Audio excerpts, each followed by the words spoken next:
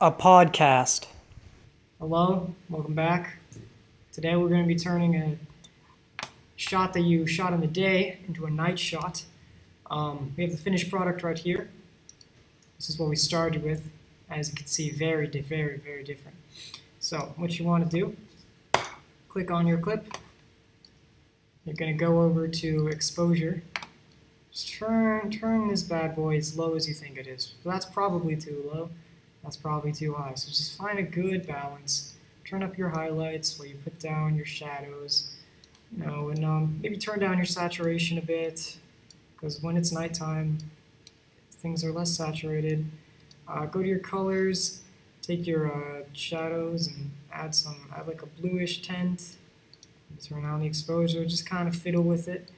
And voila, you now have a shot that was previously in the day, now it looks like it's in the night.